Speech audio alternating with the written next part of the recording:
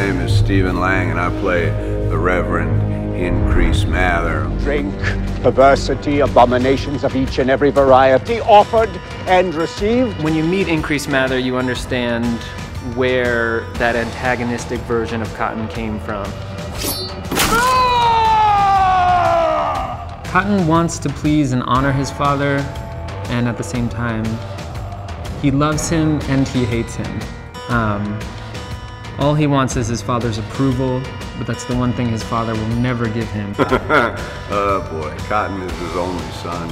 I guess dysfunctional would probably be the word that comes to mind. You are sure it is I who acts the fool?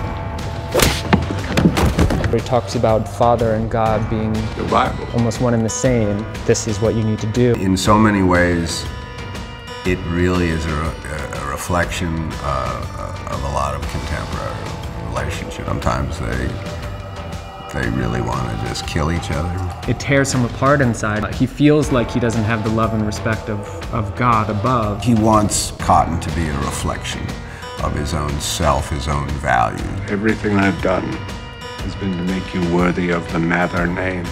And that's not who Cotton truly is, and that's who his father is trying to force him to be. I have no words. You know, I walk in the door and I basically level, and then I kiss him. His father becomes almost more of a devil figure. When I was a boy, my father, who is still alive, bless him, he's 95 years old, when my old man used to come home from work, I'd meet him at the door. He'd drop his suitcase and we'd both put up our hands and we'd start boxing. He'd give me some shots, you know? Give me a shot and he'd grab me by the head and he'd kiss me. And he'd whack me and he'd kiss me. All that is the relationship that Increase has with his son. I love you so much, I might have to kill you.